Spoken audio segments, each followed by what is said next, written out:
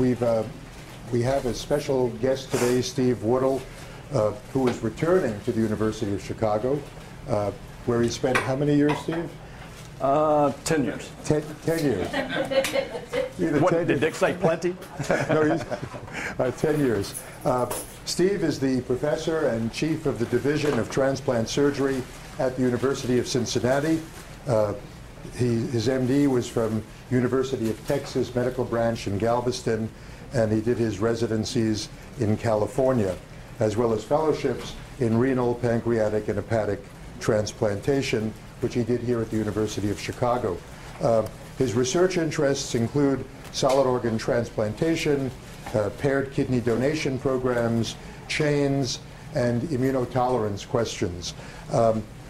In preparation for this introduction, I went back and I looked at a paper that that Lainey Ross and Steve Woodle did. I think Dick was on it, called Ethics of a Paired Kidney Exchange Program. That was a New England Journal paper in June of 1997.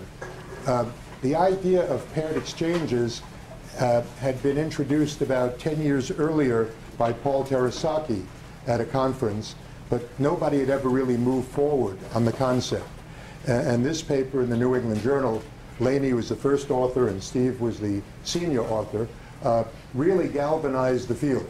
And so many of the things that you see happening today, not just about pairs, but a sequence of pairs which have emerged as chains, I think derive not just from the Terasaki suggestion of the 80s, but from the revival of that in this New England Journal paper of 1997.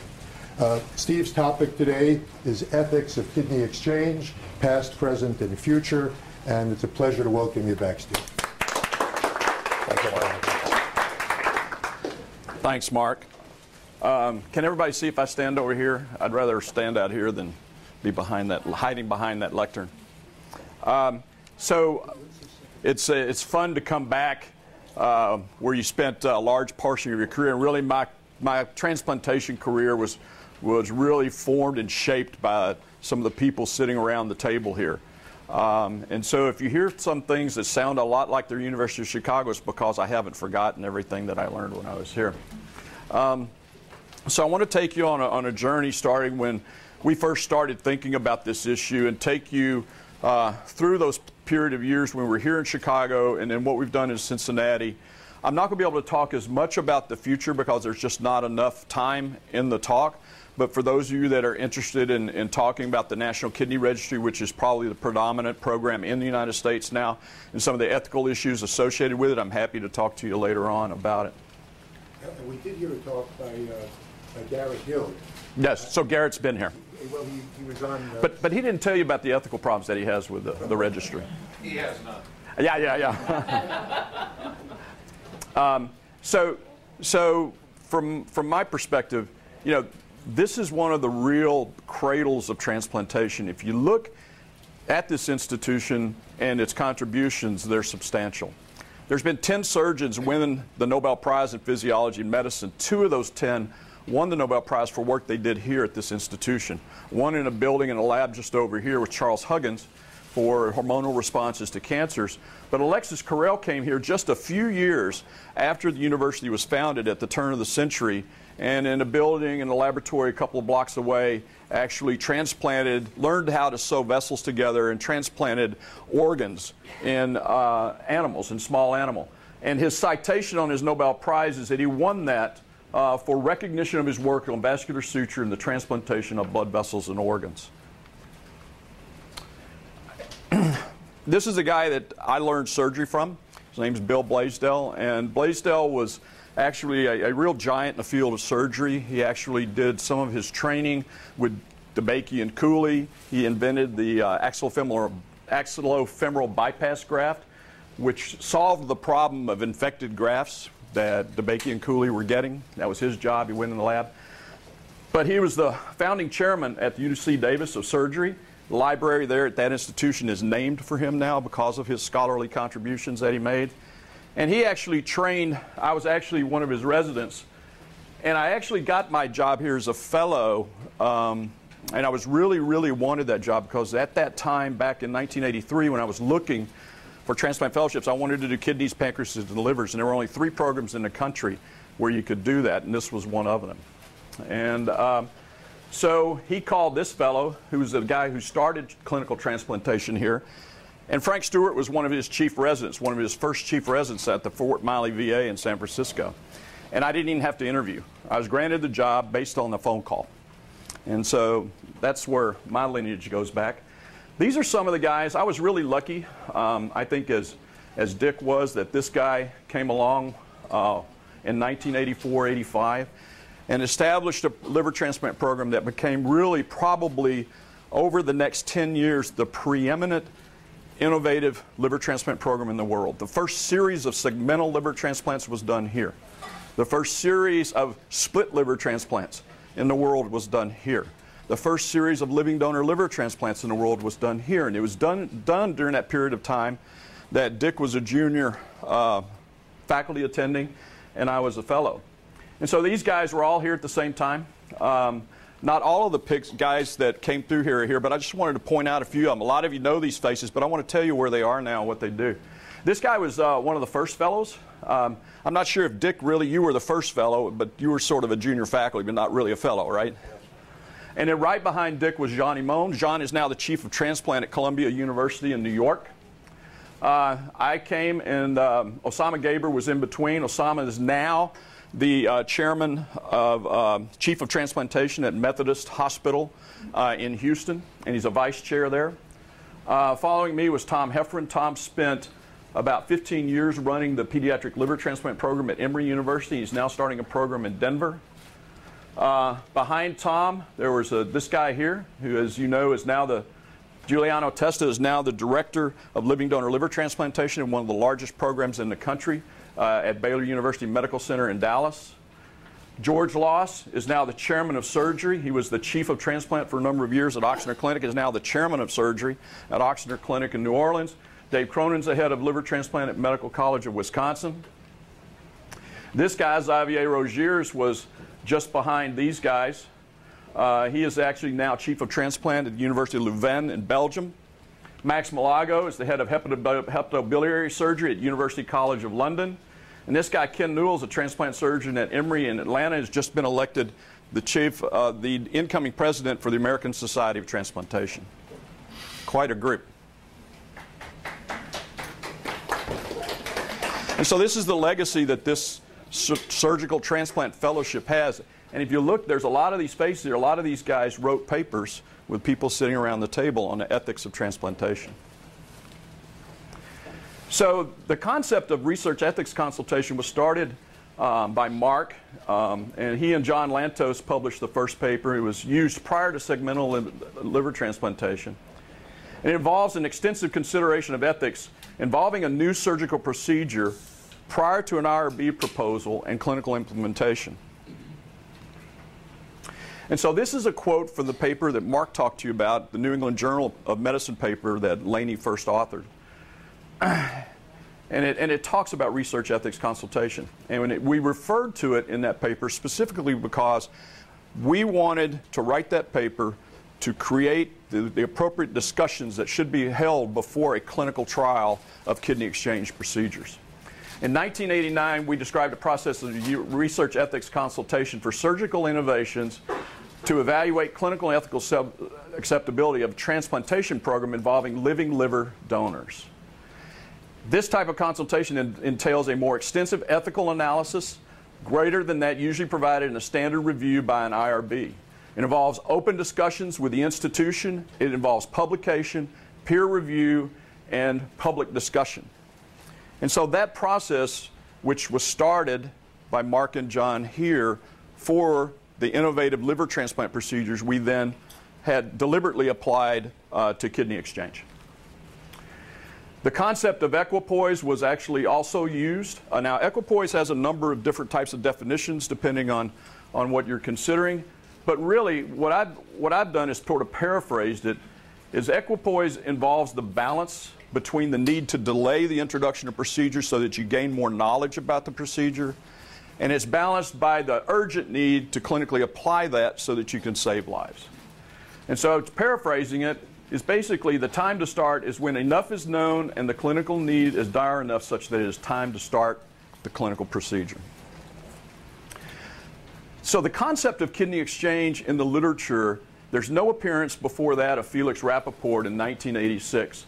And he actually had a publication, and it involved mainly talking about living unrelated donors, and the results needed to be good enough. And once they were good enough, then one could exchange those kidneys. So what we needed was the immunosuppression to get good enough that the rejection rates were down and the graft survival was good enough that we could start to exchange kidneys between complete strangers.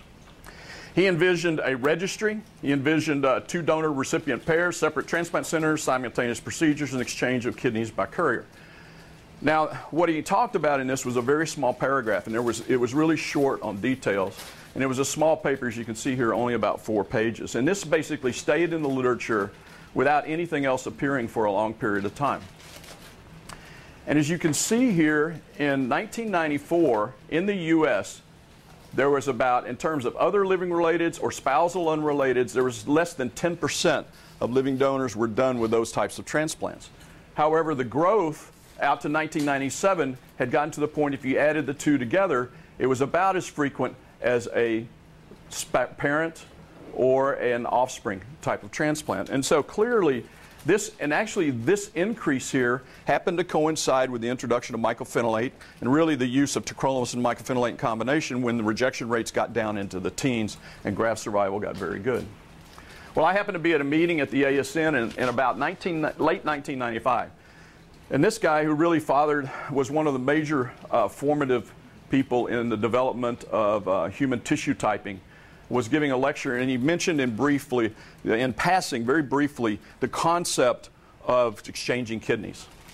And so I actually walked out of the lecture and bumped into a nephrologist who I've worked with for a number of years in Cincinnati now. I wasn't in Cincinnati then, but I knew Roy first, and I said, "Roy, have you heard of this before?" And he says, "You know, Steve, but people have talked about that off and on, but nobody's really written about it, and nobody really knows what to do with it."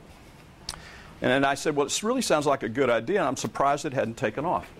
And so I came back and actually went, as I normally did, and went into Dick's office, and I said, "Dick, what do you think about this?" And so we sat down and we talked for maybe a half an hour about the pros and cons of it and what we should do.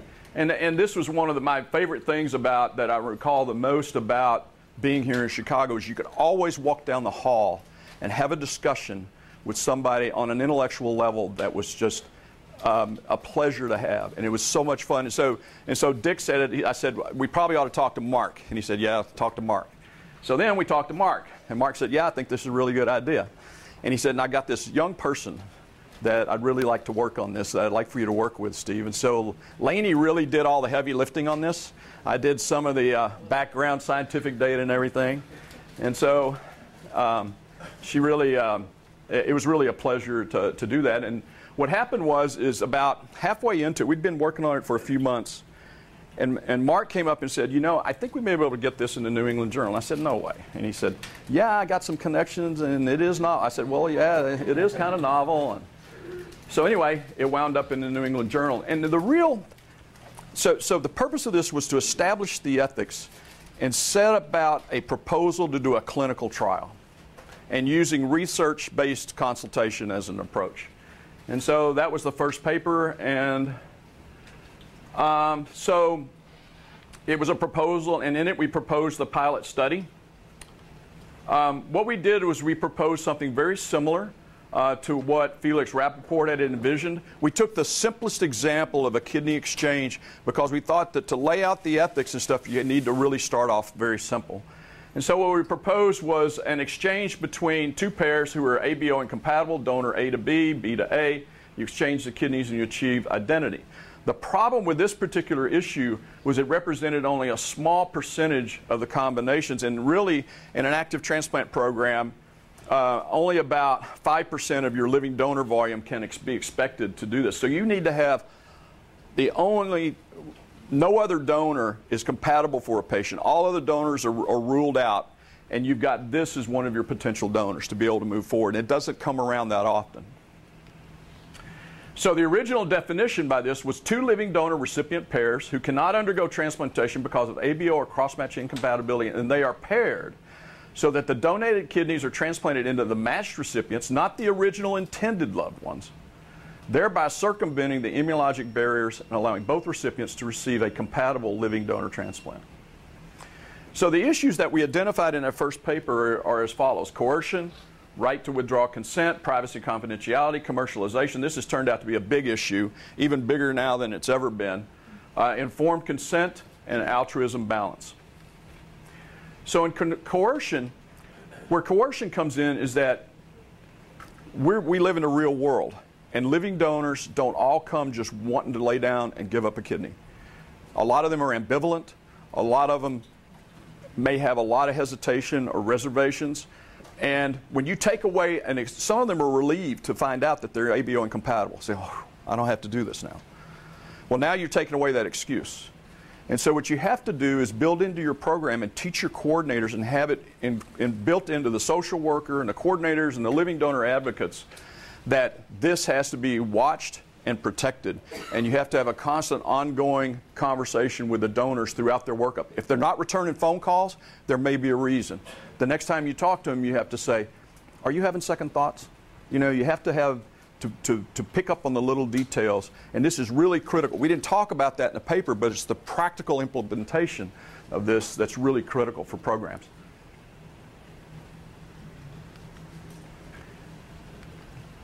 So there's the right to withdraw consent, sort of the same issue. Now, you know, with our, I think now we're actually going to be having formal training programs for our living donor advocates. Now every program in the country has a living donor advocate. This is their job. But now we're actually going to have to develop training programs, and this will be a part of their training programs. Well, what do you do with privacy and confidentiality? If you've got 2 pairs, they don't know each other, you know, how much do you tell them about each other? They have privacy, they have a right to privacy, but they also have a right to have a certain amount of medical knowledge so that you can get true informed consent. The issue about whether or not they meet is an issue that's been, we did not address in our papers, but it's been an issue that has been debated back and forth, and a number of different stances on that exist now. Medical legal protection. When you consent them, they need to understand that that kidney is coming from someone that they may not know, and that there's always a chance for transmission of disease that was unexpected, and so you have to take care of that issue also. Commercialization and exploitation is a real issue. We didn't envision it back then, but now there are kidney exchange programs in the United States where the donor and recipient's pictures will be put on a website afterwards. I'm not sure that all of the proper protections are in place, but those examples are used to try to recruit additional people to participate. So there's a potential for a NOTA violation with this. We actually considered that in the paper. We rejected the possibility that this actually violated NOTA, but it remained an issue for a while, and the U.S. Department of Justice actually kept an eye on this for a number of years. So here's what we said about the future. We were worried that some support groups may seek to assemble their own paired matches. People might advertise on the internet.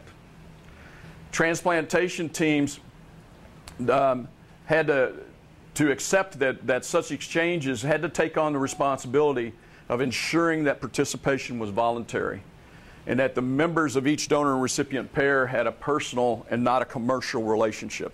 In other words, there weren't donors that were being paid.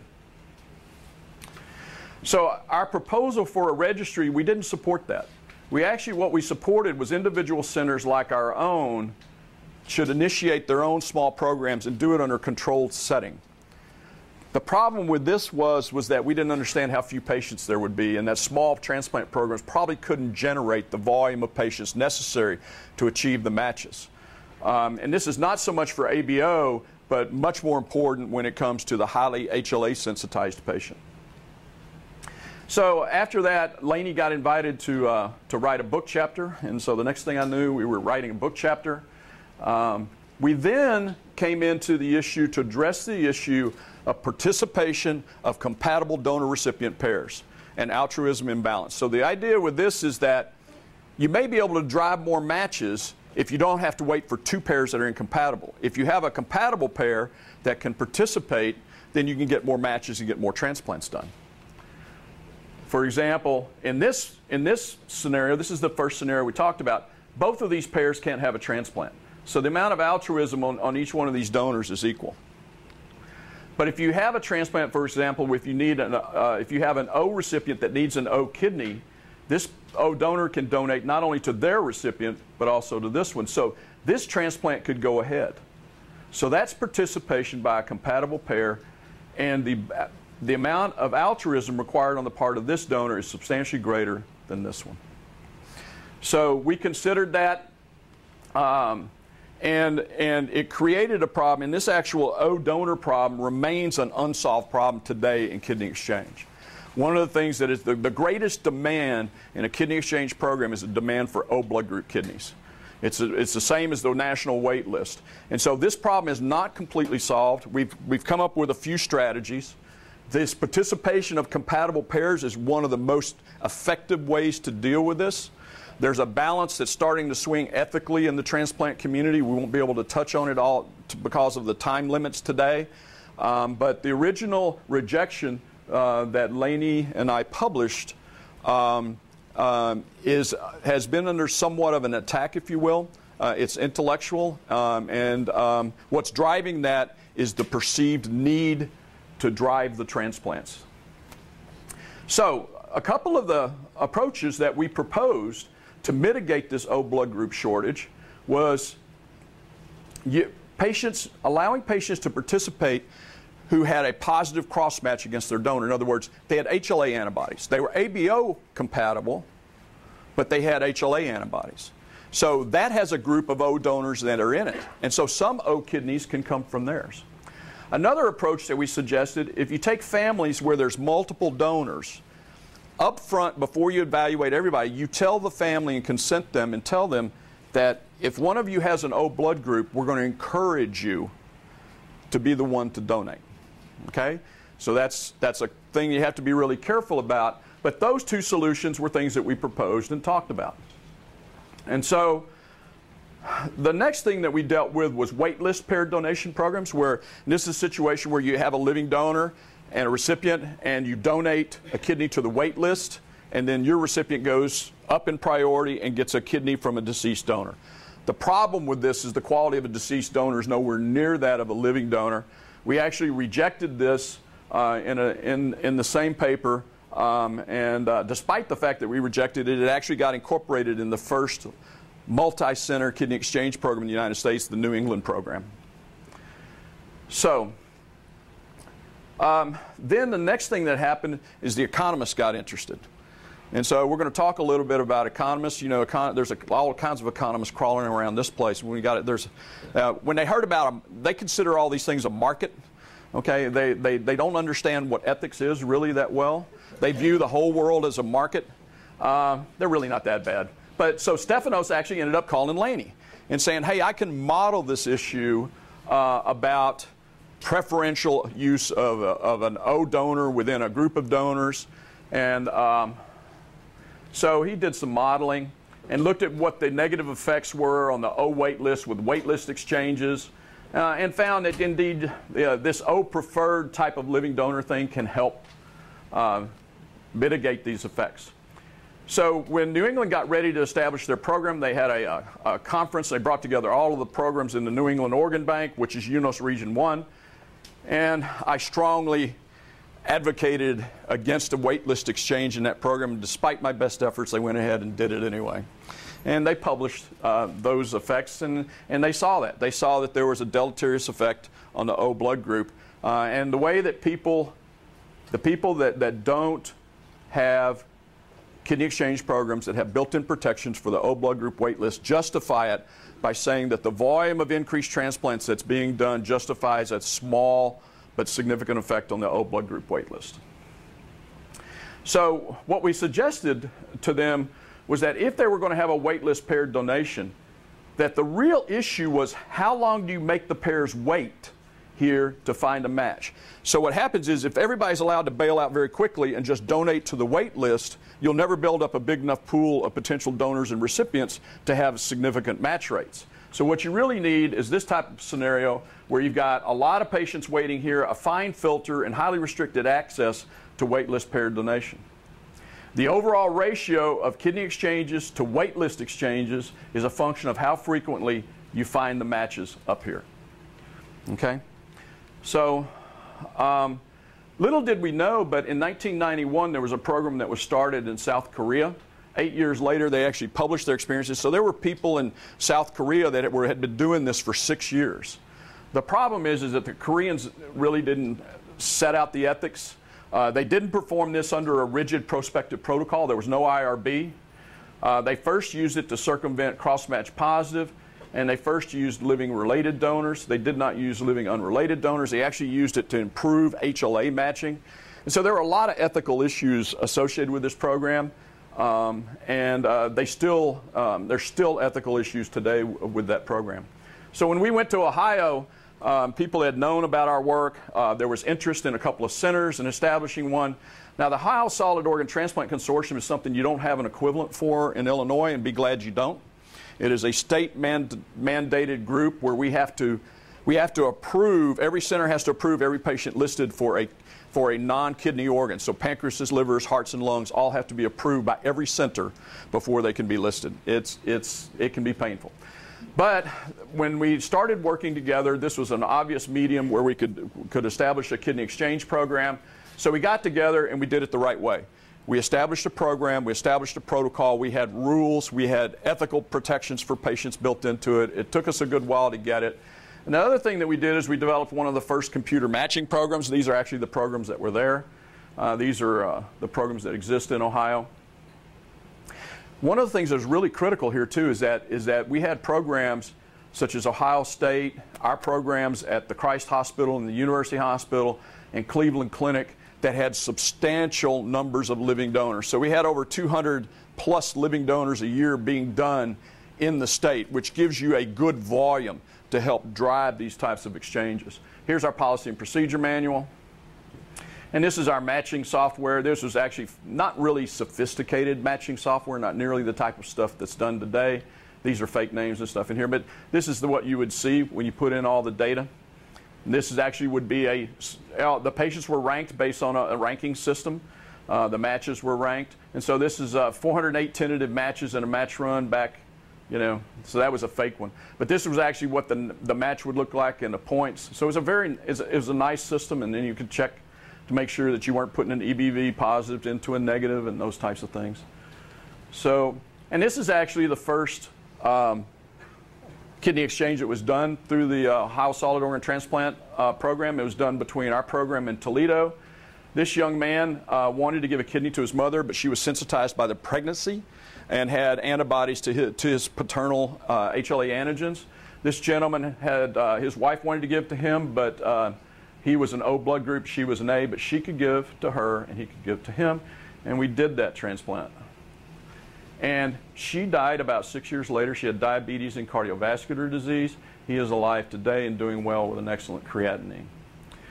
So then we started to sort out, when we started to do this, we started to sort out that there's the issue of critical mass, that you need a certain number of donor-recipient pairs to drive the match rates. And so these are actually the numbers of donor-recipient pairs in every match run that was done for the first year in the Ohio program. So we started off with 7. We ended up with 22. The number of potential matches is here. So as you can see, 231 potential matches. The number that got excluded because they were ABO incompatible or they had an antibody that would have rendered a virtual cross-match was 97.8%. But look at these. So with just your computer looking at the match, 98% of all potential matches, all theoretical matches, get excluded. And that's the reason why you've got to have large numbers of pairs to really drive the volume. As you can see, the number of paired donations here was 4 out of the first 22, an effective transplant rate on the order of about 10%. I'm sorry, about 20%.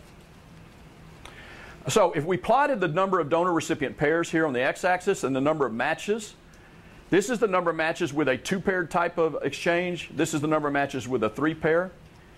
When you go and actually, this is the number of different combinations you can put together. Okay? So you see you need at least 20 pairs to really start getting mathematical power, exponential power.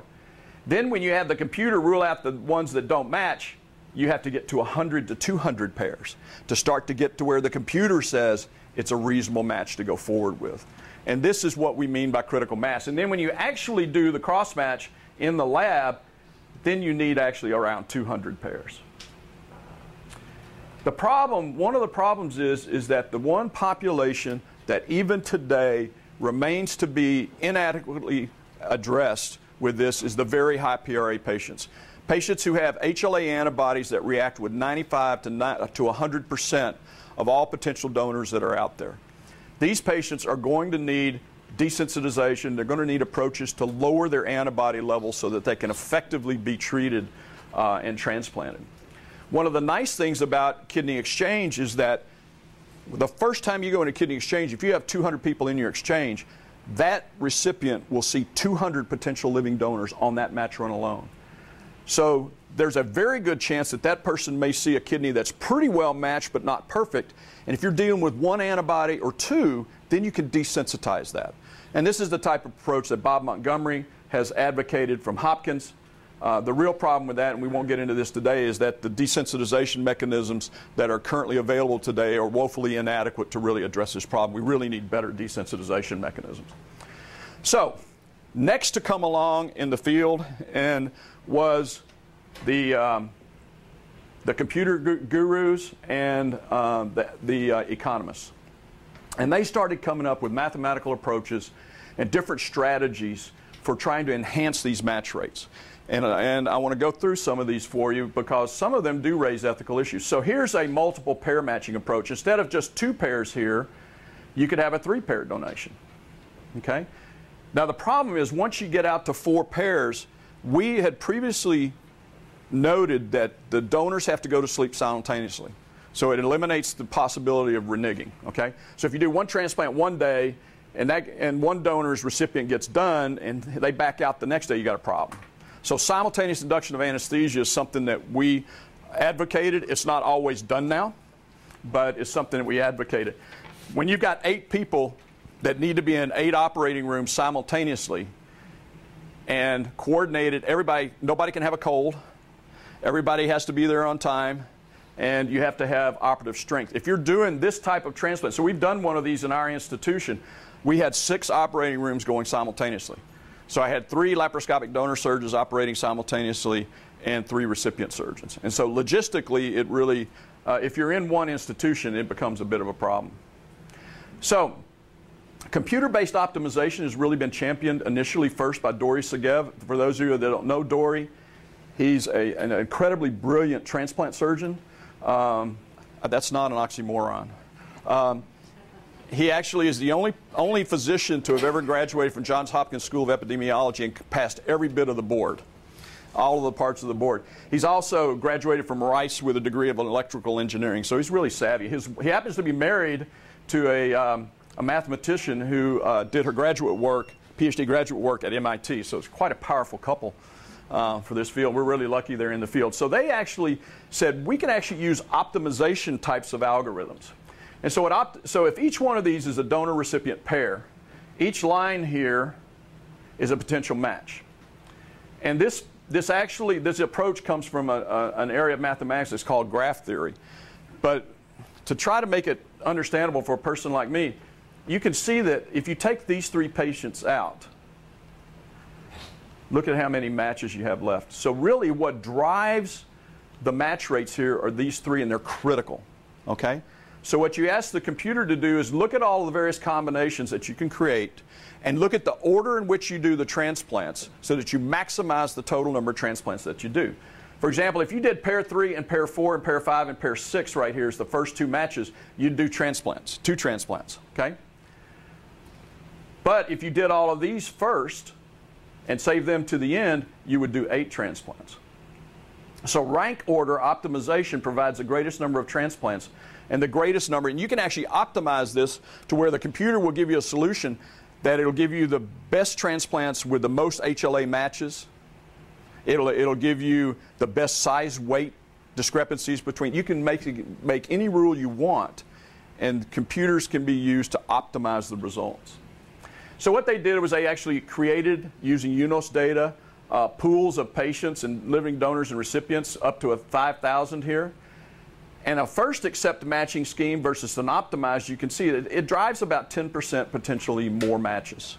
And it also improves the number of HLA, it also reduces the number of HLA mismatches. Okay, and so that's the Hopkins type of approach. Then two programs came out, and they suggested the possibility of allowing non-directed donors to participate. And what a non-directed donor is, there's about 300 of these a year in the United States. It's a person who comes forward and says, I want to give a kidney to just anybody. Now, normally, those kidneys are donated directly to the wait list. But these programs came up with the idea of allowing those patients to donate and start and initiate a cascade of kidney exchanges. This guy right here is from Harvard, and he actually just won the Nobel Prize in Economics. And he won it for his work. He created the National Resident Matching Program, and he also did for this work that he did in kidney exchange. He was specifically cited in his Nobel for his work in kidney exchange. So this is the way it works. A non-directed donor donates here. This donor then donates to the wait list. That's the simplest type of exchange. Now, this is good because these people on the wait list, this is the only way they'll ever get a living donor kidney. Okay? They're on the wait list because they don't have living donors. The problem is if this is an O kidney, it's probably going to get used right here, and this kidney will be an A kidney. So this approach may disadvantage, once again, the O blood group wait list. And so we run into another stumbling block. Now that consideration has been largely ignored because this is a very powerful means, but it still remains an issue that remains unaddressed ethically in the field. So this is Alvin getting his Nobel Prize, and this is Alvin, that transplant. Remember that transplant we did? He actually came and watched it. He'd never been in an operating room before. You can actually kind of tell he's probably, he looks sort of out of place there.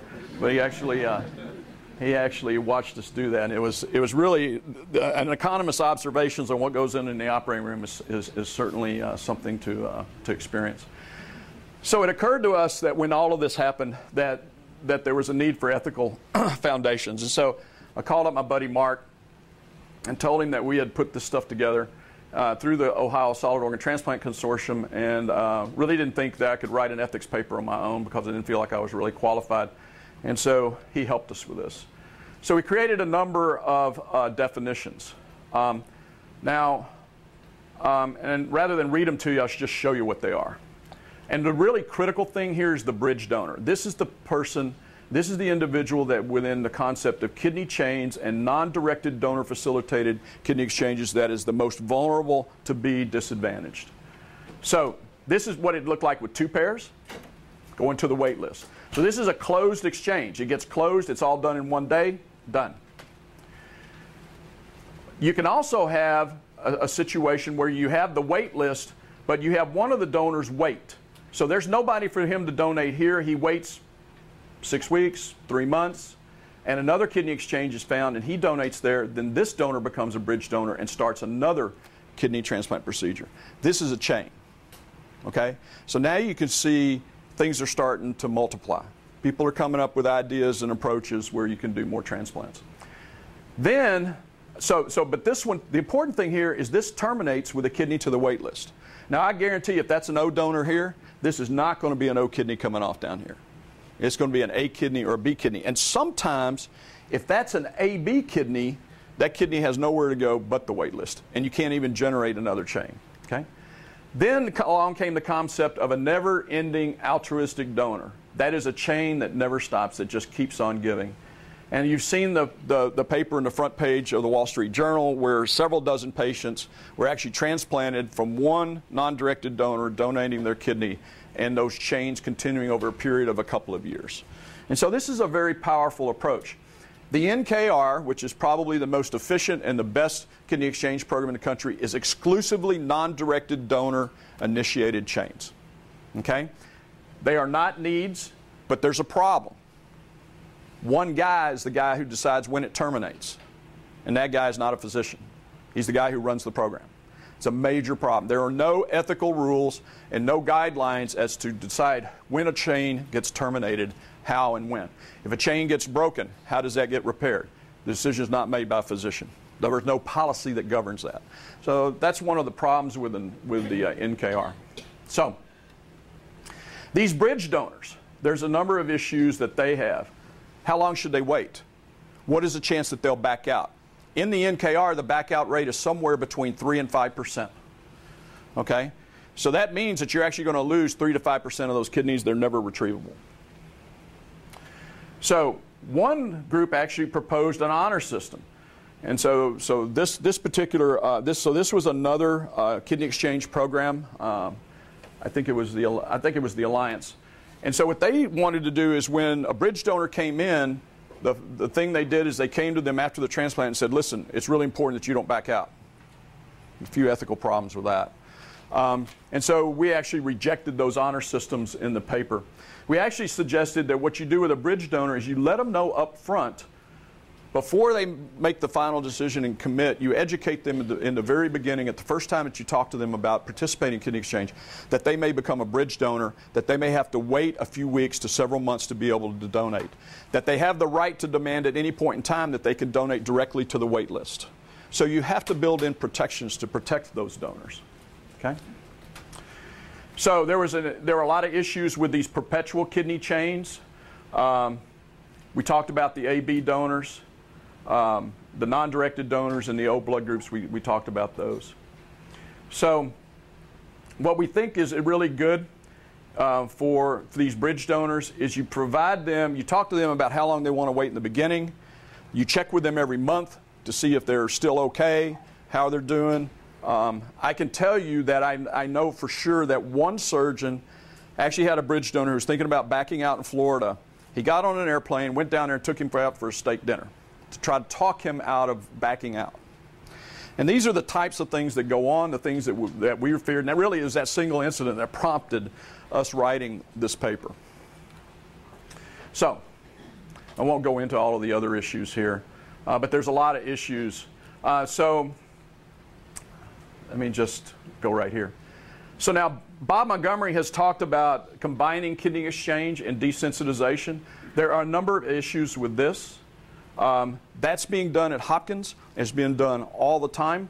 It's probably going to be done more and more at other programs. In fact, there's another number of programs that have done this in the United States. There are no ethical foundations for this.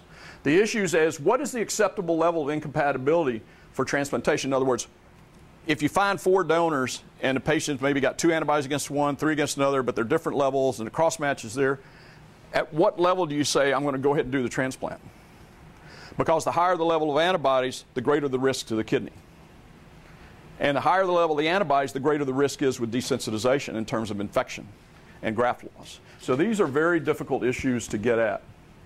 So what about long-term outcomes? What we really need to know is that for a given level of incompatibility, what's the half-life of the kidney?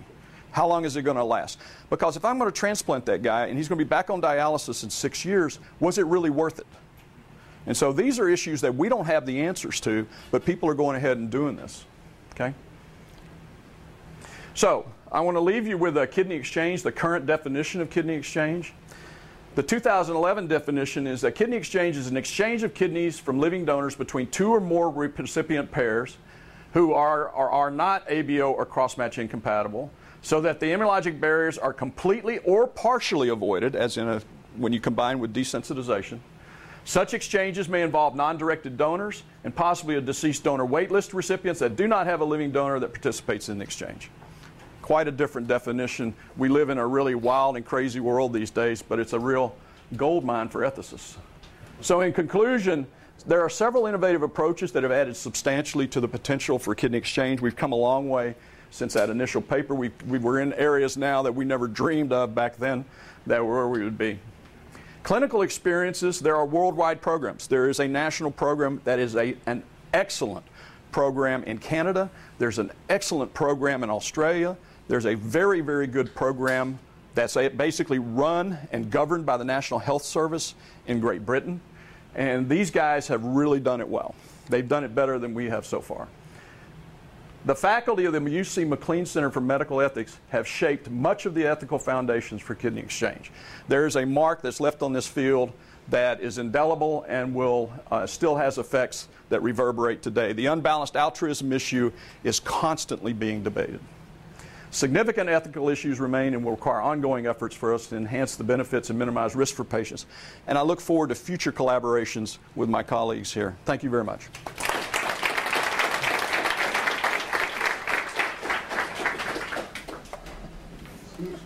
That was a great presentation. Thank you very much. My question has to do with when you showed that nice diagram with the circle and the number of lines drawn across it and whatnot.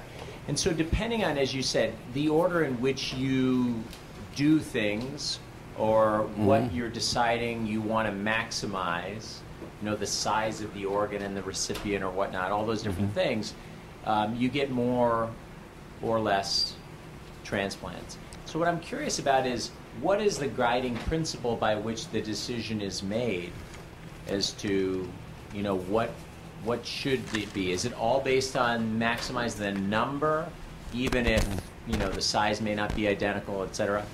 Yeah. So it depends on the group that's doing it. Each group sets their own rules, and then the computer programmers, the economists or whoever's doing your programming, program the computer however you set the rules. So that's why you have to have a policy and procedure manual. And you have to have it set up so that that policy procedure manual only gets changed by vote of the committee, and it gets documented, and then that goes. It's just like UNOS does things. You get a policy, it gets done, and then it gets programmed. Well, 6 months, a year, 2 years later, you know, the programming gets done. So you can set it to be whatever you want. Shouldn't it, I mean, it should be some sort of balance between the numbers of transplants and the quality. And really the quality is how long are they kept off of dialysis? You know, and that's where the half-life issue is really critical in this. You really need to know what that individual kidney should do for that patient and how long it'll keep them off of dialysis. Because when you're looking at kidney transplant patients, once you get a diagnosis of renal failure, you lose life expectancy, okay? And how much life expectancy you lose depends primarily on how much time you spend with a transplant, a functioning transplant, and off dialysis. The longer time you spend on dialysis, the more life years that you lose. And so how long a kidney is going to last is a really critical decision. When you've got a highly sensitized patient, these are not easy things because you can get a kidney that's pretty well mashed. I know I can probably make that work. They're probably going to have a significant risk of rejection. The kidney's probably not going to last 20 years. Maybe I can get 8 or 10 out of it if I'm lucky, you know, and move ahead. The other thing that's important to understand, the early data with desensitization with IVIG out of Hopkins indicates there's a 10% mortality rate at 1 year and a 10 to 15% graft loss at 1 year. So the chances of being alive with a functioning graft at 1 year, the best outcome is 75%. Now that's older data, it's better, but the really good data is derived from patients that only have a DSA and a negative flow.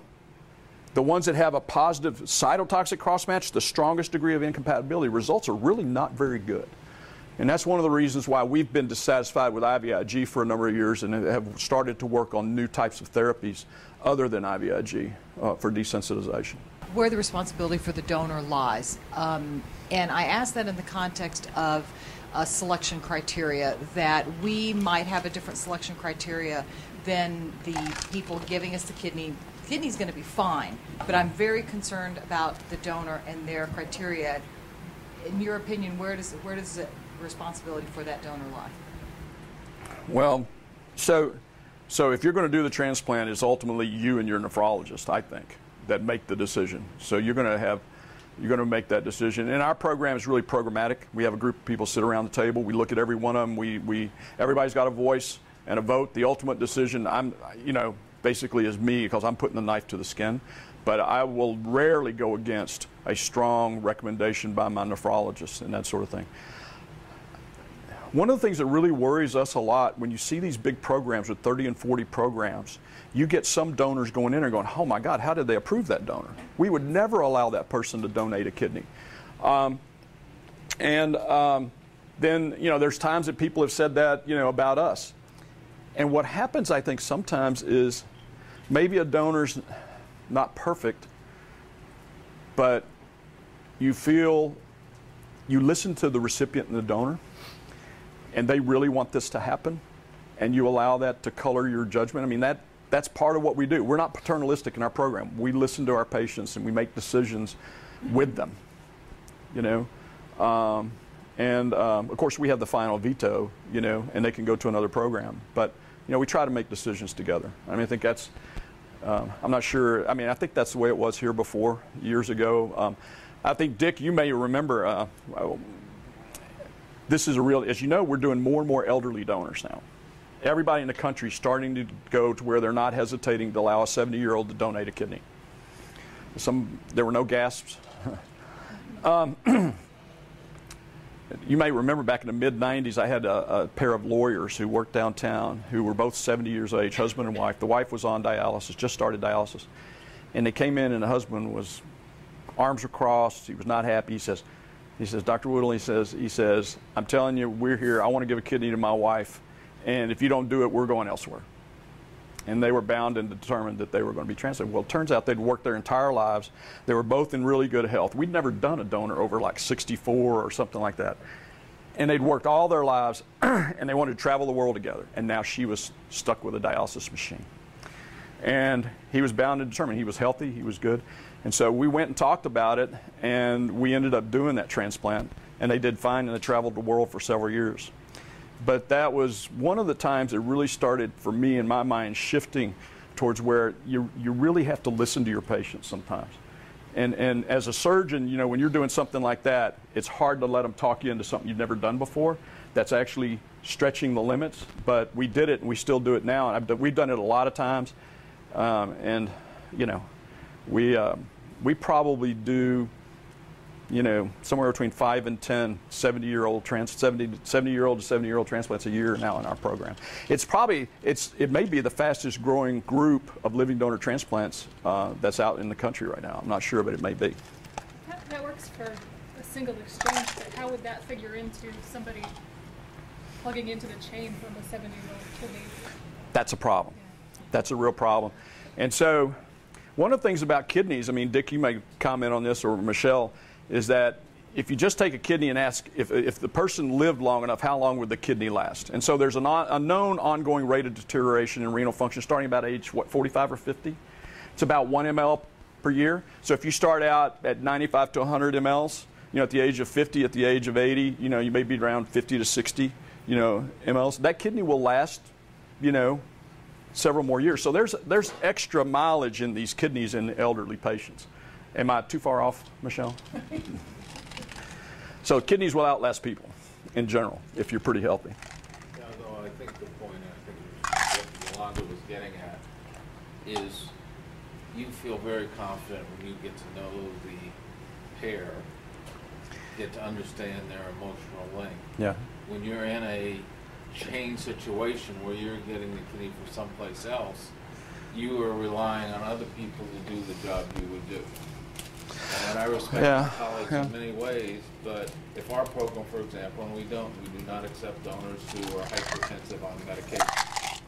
Yeah, so we will accept a hypertensive donor that's 50 years of age or above.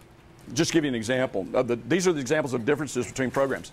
If they are on a diuretic or an ACE, okay, or a diuretic and an ACE, which that's the first line of treatment for some patients, and they have a 24-hour blood pressure monitor test that shows a good nocturnal dip, and their pressures are very reasonable, say borderline, say 140-ish, you know, or so, and they have no evidence of kidney disease. If that's the only living donor, if both the nephrologist and I agree that this is something that really needs to go ahead, and if the donor and recipient are educated and they understand the risks. And again, that's in your center, but when it's coming from another center that has different donor criteria than you have.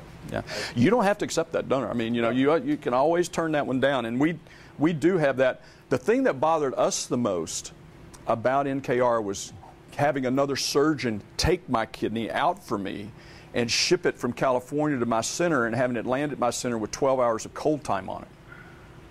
So we've actually had, you know, DGF in the first 2 of those kidneys that we've done like that. And, you know, living donor kidneys,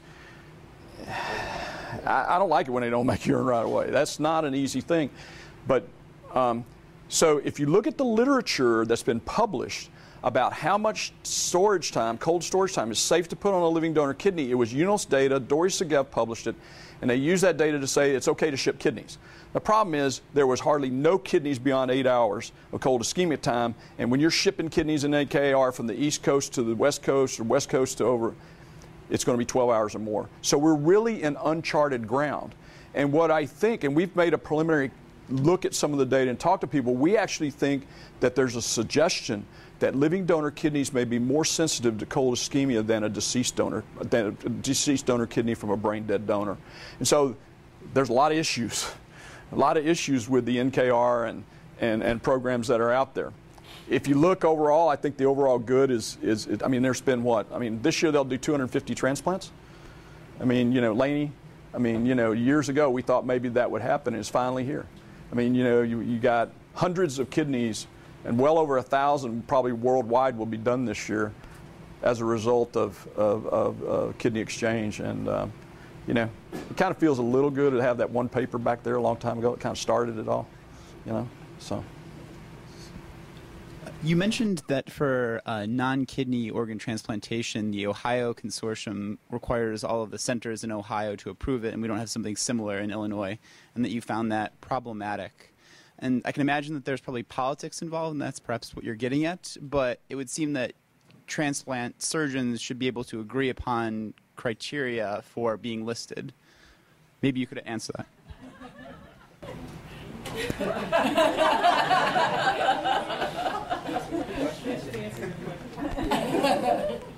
There are some programs in this country that are extraordinarily aggressive in the donors that they'll use and in the recipients that they will list. I'll give you an example. I got a guy that I've actually gotten close to. He's actually, we were talking about him at dinner last night. So this guy got transplanted by Ron Busatil back in '84, one of the first guys. He had sclerosing cholangitis, had recurrence about 20 years later. And he actually had a very difficult transplant. His wound was closed open. His wound was allowed to granulate in an open wound. Repeat transplant, very difficult, severe portal hypertension, and he was turned down for technical reasons by surgeons in my program. And so I actually didn't know it, but I had bumped into him in town, and I said, "How are you doing?" He says, "Well, I'm on Ron Busatil's list." And I said, "You are?" And he said, "Yeah, I was turned down in your program." And so I said, "No way." I said, "Tom, we will transplant you here in Cincinnati. We'll put you on the list. If we get a liver, we'll transplant you." And so I went to the head of the liver transplant program. I said, "Listen, will you do this with me?" I said, "I think he needs both of us, but I think it's reasonable to do. If you don't want to do it, that's fine." So we transplanted Tom, and Tom is alive today. But that's an example of how some programs won't do one transplant, but other programs might. But even within my own program, I had surgeons that wouldn't. And I came under a lot of criticism because they thought that my personal relationship that I had with that patient was coloring my judgment. So I had a lot of thinking to do with that, whether or not I would go ahead and force that issue to happen. But I truly believed it was the best thing for Tom, and I actually bounced it off a number of my colleagues before I actually made that decision to go ahead. But I wanted Tom transplanted in our program. I didn't want him to have to travel to California, move his whole family, and do that stuff. And the waiting times were shorter in our place, so it was a better thing for him. So anyway, that's just an example. There are huge differences in what people will and won't do. I've got programs 90 miles down the road in Lexington, University of Kentucky, and they have patients turned down for transplantation based on weight all the time. I transplant about a fourth of them as they are. The others, we get them, they go and get a gastric sleeve, and we transplant them 6 weeks later. But none of those patients, if they didn't have another alternative, they would sit down there, stay on dialysis, and have half the life expectancy. Okay? Smoking is a huge issue. Some programs, no way. Some programs, if you've quit a program, if you've gone through a cessation program, you've tried the drugs, and you've made a really sincere good faith effort, we won't deny you the benefit of a transplant. That's a very, very sticky issue. So there's a lot of differences, huge differences. It sounds like there is kind of a political component and a little bit of. I'm sorry? it sounds like there's a political component and there's also a little bit of variability among the centers. But I feel like isn't having the conversation worthwhile to perhaps curtail cowboy transplant surgeons? You're trying to get a bunch of cowboy transplant surgeons to agree on something? You know, those guys, I mean, Dick, you've been here in Chicago. Chicago has how many transplant programs? Yeah. You know, through Roby and the Organ Bank, a lot of times they have to agree upon policies and a lot of that stuff. And is consensus easier today than it was back 15, 20 years ago? Or? No, I think you've been saying this. I'm not sure you want consensus because the way the field moves forward is by people extending the boundaries. If we look back to when I started in kidney transplant, no one over 50 got kidney transplants.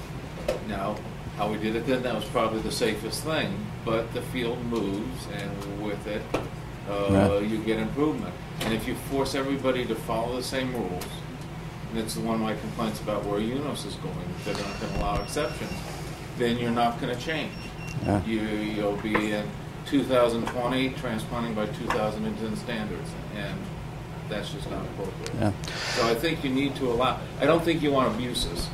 Yeah. And to the extent that there's oversight, the oversight doesn't have to be in Ohio. The oversight is by CMS now. If you're making really lousy decisions, they're going to can your program. So it's not that there's not oversight, but I think you need to allow people to try to continue to treat more people with therapies that are appropriate.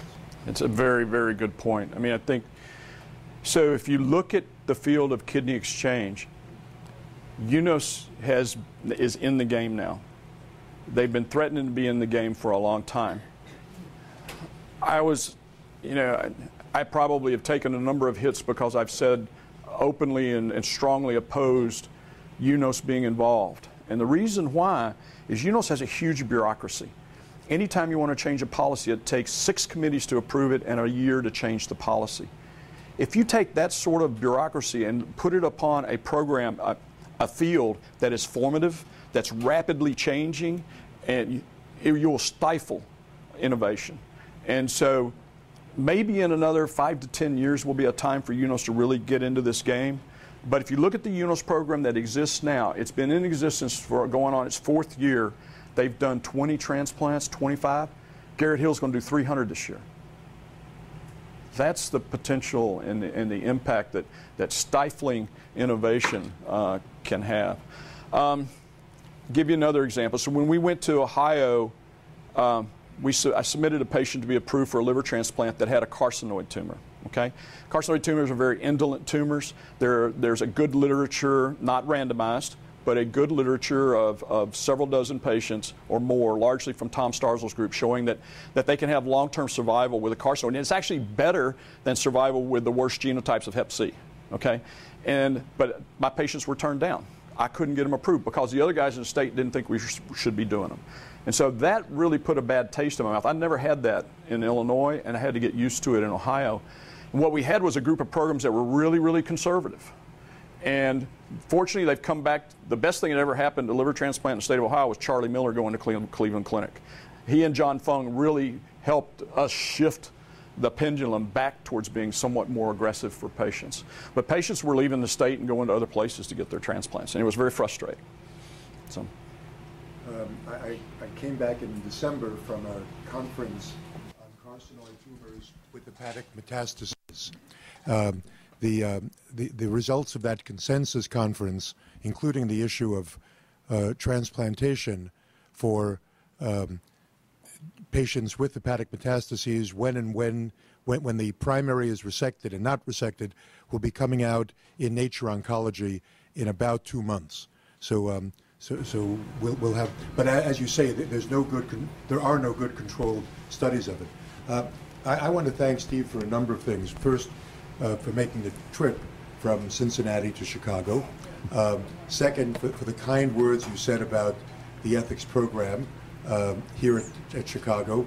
Third, for your contributions and Laney's to writing about and developing this field of exchanges and leading to the chain concept, and also for the ongoing work that you're doing. So thank you so much, Steve.